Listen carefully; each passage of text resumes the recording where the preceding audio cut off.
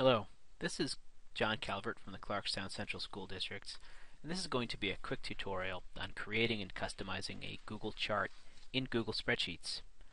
So it's really easy to create and edit a Google Spreadsheets chart. The first thing you need is the data. So in this case, we've collected data from a Google form and then reformatted it to look like this. This is teacher perception of usefulness for different areas in our Google curriculum portal. This data was collected a couple of years ago. Now what I want to do is I want to create some pie graphs to represent this data. So the first thing is to select the data using your mouse. So I'm going to click on the top left of my data, hold the mouse button down, and drag until all of the data that I want to graph is selected. Once your data is selected, your data range, you're going to go to Insert, the Insert menu on the top left, and you'll scroll all the way down to Chart. After you select the data and you select Chart, the data range is automatically added to the chart editor. So this is the data that was just selected, represented here. This is what it will look like in a pie graph, which is perfect. The Google editor will also give me other recommended options. So I could choose a bar graph, either vertical or horizontal, should I choose. I can also switch the rows and columns.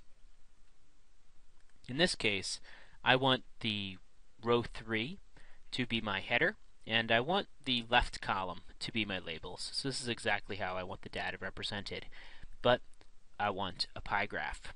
Now if you click on the Charts tab on the top left, you can change this chart to other available options. Maybe I want a scatter plot or a trending graph. Trending graphs are interesting because you can actually animate them. You can add a time component. I simply want a pie graph, but I'll make it a 3D pie graph to make it a little bit more snazzy. You'll notice that there's a Customize tab as well. If I click the Customize tab, I can name my chart. I can decide where my legend appears in my chart, perhaps on the bottom. Perhaps there's no legend at all. In this case, I want it to appear on the top right.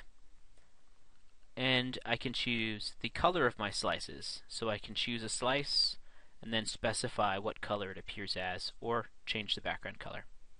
Once my chart is completely arranged the way I want it to be, hit Insert, and now you can resize the chart by moving your cursor over the boundaries, the edges of the chart gadget, and clicking and dragging.